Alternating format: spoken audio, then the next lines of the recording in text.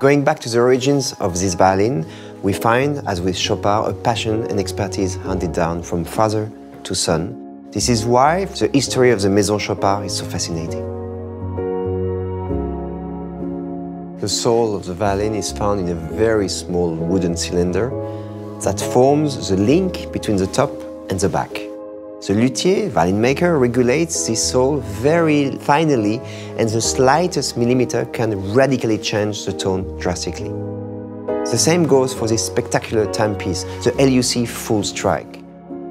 It took nearly 10 years of sound and technical engineering to achieve this level of splendor. 150 years of watchmaking expertise and embodied into this watch, which the greatest respect for Swiss fine watchmaking and sublimated by the integration of cutting-edge technology.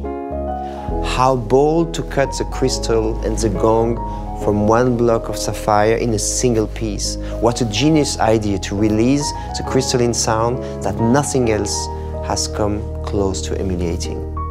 It's a work of breathtaking precision which results in sonic mastery. At this stage, we are not even talking about performance anymore. Neither for my violin, the Panette, nor for the L.U.C Full Strike. They are simply masterpieces whose value exceeds their technical excellence as instruments. I'm not as qualified in watchmaking as I am in violin playing, but there is no doubt in my mind that the L.U.C Full Strike is also driven by something more than a mechanical force.